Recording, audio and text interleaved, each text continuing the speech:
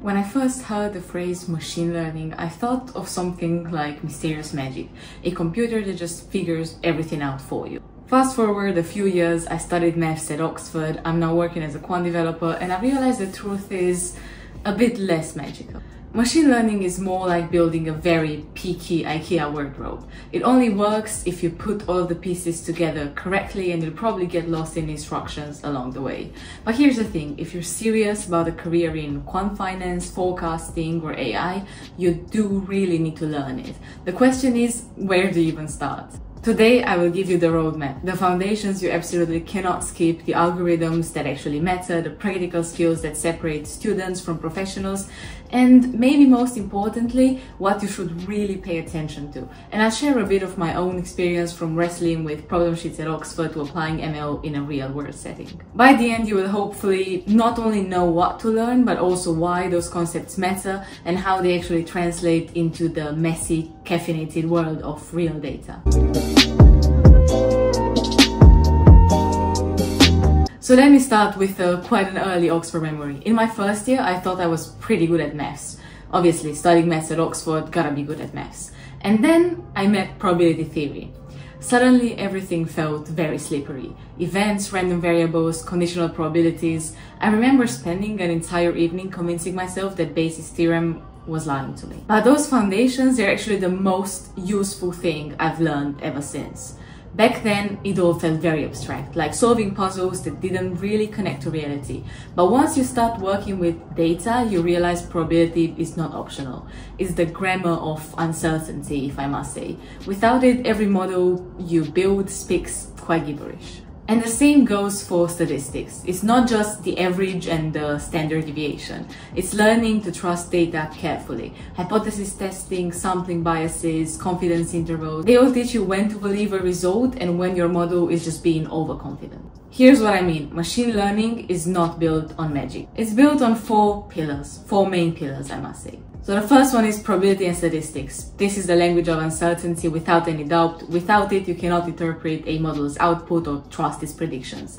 When I started working in finance, almost every model I looked at was some way of answering, given this data, what's the probability that X happens? And yes, Bayes' theorem came haunting back to me in the real world. Think of it this way, every prediction is just an educated probability. Even when a model says buy or sell, what it really means is I'm 60% sure that this will go up. If you don't understand how those numbers are derived, you are kind of just gambling blindly. The second one is linear algebra. At Oxford, I do remember spending weeks on eigenvalues and wondering if I will ever use them in real life. Fast forward, well, covariances, matrices, PCA and neural networks, they're all just linear algebra in disguise. If you understand something as simple as matrix multiplication, you already understand how a neural net passes information through its layers. And honestly, once it clicks, it's very elegant. Every transformation your data goes through, scaling, projecting, compressing, it is just a matrix saying, let me rotate your perspective. The magic of neural networks is literally just taking lots of those rotations and nonlinearities together until it captures something meaningful. The third one is calculus and optimization. This one really hit me hardest during my dissertation. I was basically using gradient descent without fully appreciating what it meant until I went back and realized that training a neural net is basically calculus plus trial and error. You need to know how gradients behave, what convexity means, and why some problems are just impossible to solve perfectly. In practice, I would say that this is where the maths becomes movement. The gradient is not just a derivative, it's the direction that your model learns to walk towards better predictions. And if your lost landscape is full of cliffs, of plateaus and false valleys, well, welcome to the chaotic fun of optimization. And the last one is programming. So at Oxford, I had to transition from pen and paper maths to actual code. And that was quite humbling at the start. Suddenly it wasn't enough to understand the theorem, I had to actually implement it. Python is obviously the go-to, but if you're aiming at high-frequency quant finance, you'll eventually run into C++ as well. Debugging a model at something like 11 p.m. in my first year as a quant dev does teach you that knowing how to code efficiently matters as much as knowing the maths. Because obviously real-world machine learning is not just about solving a clean equation, it's about making that equation run on a server without crashing your whole company's systems. Learning to translate theory into efficient, scalable, and readable code is what separates someone who knows ML from someone who can ship ML. And in terms of resources that I would recommend, well, Introduction to Probability by Blitzstein and Quant, Gilbert Strong's linear algebra lectures on YouTube, and honestly, Kaggle datasets for practice. They're really good because theory without coding feels abstract, and coding without theory makes you just a copy-paster, not really a problem solver. And speaking of actually understanding the foundations, let me also recommend to you Brilliant, who are very kindly sponsoring today's video. Brilliant is genuinely one of the best ways that I have found to learn the maths and logic that power machine learning. Not by memorizing formulas, not at all, but by doing. The courses make you think interactively, you drag sliders, you test ideas, and you build intuition for concepts like gradient descent or basis theorem. The kind of intuition that textbooks often skip. When I first started using Brilliant, I remember trying their probability and linear algebra courses, and it instantly felt more hands-on, like actually seeing the gears turning behind the equations that I have been using for years. They also offer dedicated courses and paths to build your understanding of simple to very advanced ML, like probability in data, clustering and classification, or intro to neural networks, which are amazing building blocks for your ML knowledge and give you quite a head start into understanding the intuition behind the models. So if you're looking for a career in quant finance, in forecasting, or in AI, and you want to build that mathematical intuition that all employers are looking for these days, go check out brilliant.org/Ioana Roman to start learning for free and also get a 20% off an annual premium subscription. Alright, thank you so much for Brilliant for sponsoring this video, and back to machine learning. Now that you've got the foundation down, let's talk about the algorithms that actually make it work. When I first dipped into machine learning, I thought I needed to start with neural networks because they were all the hype, you know, they sounded cooler. But actually, the simplest model taught me the most. I guess you can think of it in terms of learning how to drive. You just don't start directly in a Formula 1 car. You start in a parking lot with a basic hatchback, linear regression. Because until you know how the fundamentals behave, you won't survive the curves later. Take linear regression. This is just the hello world of ML. You draw a line through some data points and minimize the squared errors. At university, it felt almost too easy, until you realize how the fancy models people build these days in finance are just nonlinear extensions of linear regression. And if you don't understand some of the assumptions like independence or constant variance, you'll make the same mistakes just over and over again. And that's the irony. Everyone wants to skip it, but linear regression quietly runs the world. Pricing models, risk forecasts, even the first layer of neural networks are basically multiple regressions with some fancy hats. Then there's logistic regression. This one is pretty much everywhere in finance. Credit scoring, fraud detection, all logistic regression at heart. I remember my first internship project being way less glamorous than I thought. I was just tuning up logistic regression with better features. But logistic regression, I want to say, does teach you somewhat of a deeper lesson. It's not just about fancy models, it's about the features that you feed them. You can outsmart deep nets with simple logistic models if your data captures the right structure. And next we've got decision trees. This model feels like flowcharts. Is this feature bigger than 5? Go left. Otherwise, go right. They're intuitive and they do show you how algorithms split data to find structure. The problem is that they overfit very easily and quite badly. My first finance backtest with the decision tree gave results that looked absolutely incredible, and spoiler, it was complete nonsense. If I may, I would say that trees are like enthusiastic overachievers, basically just memorize the textbook instead of learning the subject. That's where ensembles come in to save us. Random forest and gradient boosting.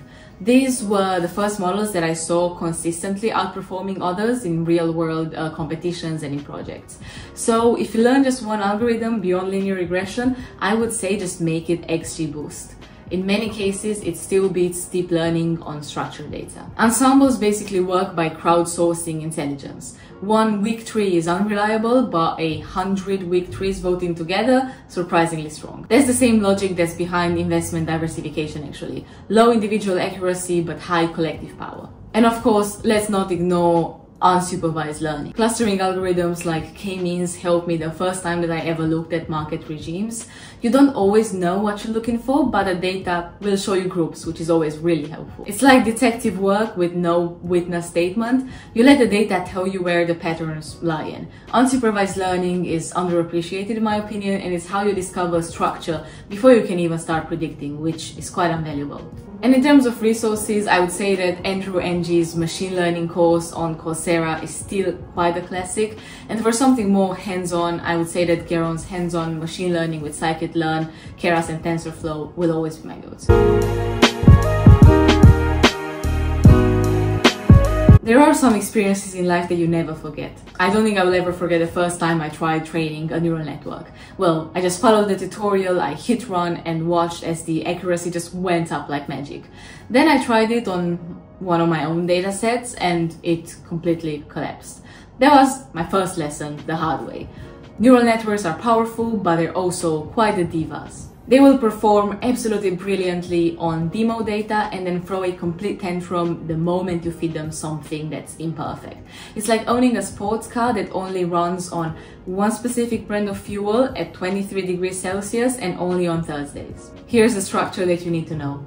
Feed-forward networks, these are NLPs. These are just layers of linear algebra plus non-linear activation functions. They're pretty much the base case. Think of them as stacks of regressions. Each layer refines the last, nudging your predictions slightly closer to reality. Then we've got CNNs, these are the convolutional neural networks. At Oxford, we mainly use them for image recognition tasks, but they're also sneaking into finance because convolutions are just a clever way to find local patterns, really. Something a lot of other datasets have too, and everyone's trying to explore them these days.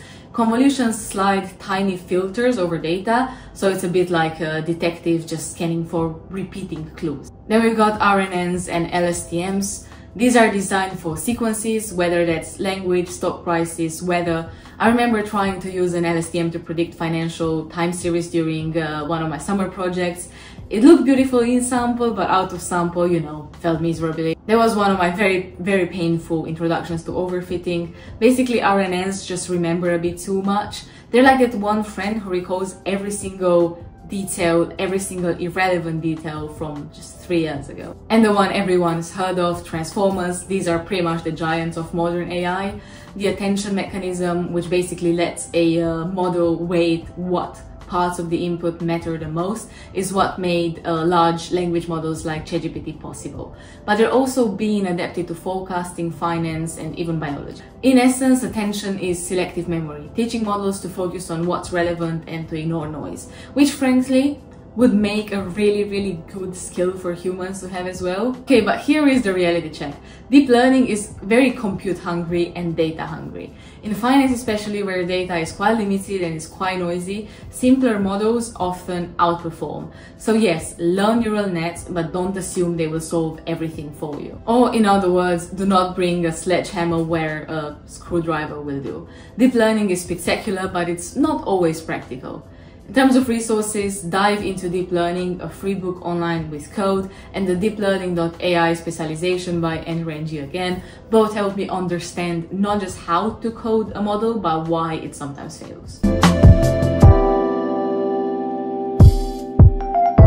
Alright, so this section is where university doesn't prepare you enough and real life hits you real hard.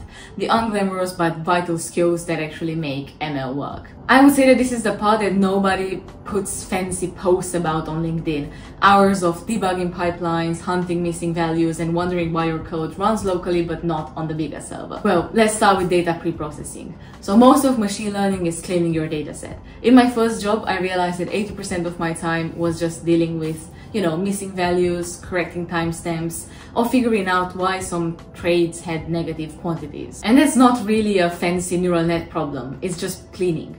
But this is where you quietly gain a lot of power. The cleaner your data, the less you rely on luck, and the less your model will fit on noise. Models, I would say, are only as smart as the mess that you feed them. Then we've got model validation. Well, at uni, we learned about training versus test sets in theory, but in practice, you also need to think about backtesting properly. If you leak future information into your model, it will look genius until it goes live and collapses. It's called data leakage, and it's every quant's biggest nightmare. If your model knows tomorrow's price by accident, yes, you will look like a genius, but only for 5 minutes. And then we've got deployment. Here's something nobody tells you at university. It's not enough to build a model in a Jupyter notebook. In my quant role, models need to run in production, obviously, fast, stable, and explainable. This means everything from APIs, Docker, and sometimes, like I've mentioned, C++ for speed. This is the engineering side of machine learning.